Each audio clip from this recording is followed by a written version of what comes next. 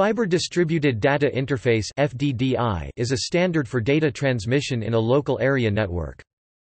It uses optical fiber as its standard underlying physical medium, although it was also later specified to use copper cable, in which case it may be called CDDI, Copper Distributed Data Interface, standardized as TPPMD, Twisted Pair Physical Medium Dependent, also referred to as TPDDI, Twisted Pair Distributed Data Interface.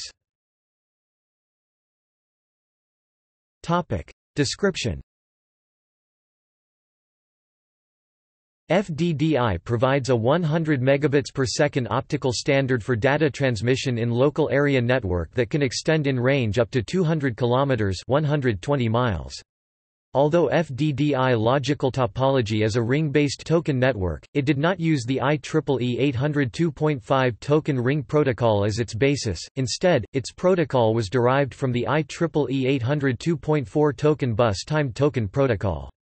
In addition to covering large geographical areas, FDDI local area networks can support thousands of users. FDDI offers both a dual attached station (DAS), counter-rotating token ring topology and a single attached station (SAS), token bus passing ring topology. FDDI, as a product of American National Standards Institute X3T 9.5, now X3T12, conforms to the Open Systems Interconnection (OSI) model of functional layering using other protocols. The standards process started in the mid-1980s. FDDI2, a version of FDDI described in 1989, added circuit-switched service capability to the network so that it could also handle voice and video signals. Work started to connect FDDI networks to synchronous optical networking technology. A FDDI network contains two rings, one is a secondary backup in case the primary ring fails. The primary ring offers up to 100 megabits per second capacity. When a network has no requirement for the secondary ring to do backup, it can also carry data, extending capacity to 200 megabits per second. The single ring can extend the maximum distance, a dual ring can extend 100 kilometers (62 miles). FDDI had a larger maximum frame size 4,352 bytes than the standard Ethernet family, which only supports a maximum frame size of 1,500 bytes, allowing better effective data rates in some cases. Topology. Designers normally constructed FDDI rings in a network topology such as a dual ring of trees. A small number of devices, typically infrastructure devices such as routers and concentrators rather than host computers, were dual attached to both rings. Host computers then connect as single attached devices to the routers or concentrators. The dual ring in its most degenerate form simply collapses into a single device.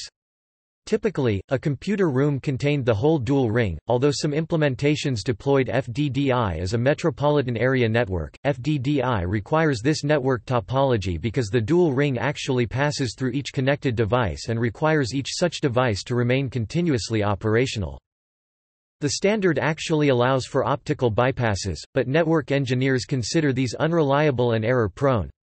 Devices such as workstations and minicomputers that might not come under the control of the network managers are not suitable for connection to the dual ring. As an alternative to using a dual attached connection, a workstation can obtain the same degree of resilience through a dual home connection made simultaneously to two separate devices in the same FDDI ring. One of the connections becomes active while the other one is automatically blocked. If the first connection fails, the backup link takes over with no perceptible delay. Frame format. The FDDI data frame format is where PA is the preamble, SD is a start delimiter, FC is frame control, DA is the destination address, SAW is the source address, PDU is the protocol data unit or packet data unit, FCS is the frame check sequence or checksum, and ED/FS are the end delimiter and frame status. The Internet Engineering Task Force defined a standard for transmission of the Internet Protocol, which would be the protocol data unit in this case, over FDDI. It was first proposed in June 1989 and revised in 1990. Some aspects of the protocol were compatible with the IEEE 802.2 standard for logical link control.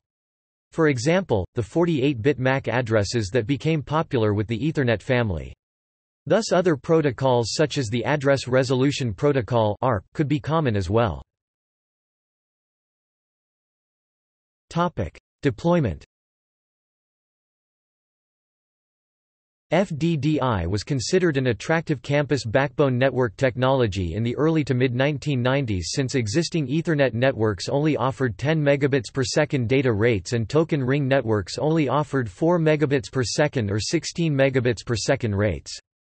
Thus it was a relatively high-speed choice of that era. By 1994, vendors included Cisco Systems, National Semiconductor, Network Peripherals, Sysconnect acquired by Marvell Technology Group, and 3Com. FDDI was effectively made obsolete in local networks by Fast Ethernet, which offered the same 100 megabits per second speeds, but at a much lower cost, and, since 1998, by Gigabit Ethernet due to its speed, and even lower cost, and ubiquity. Standards.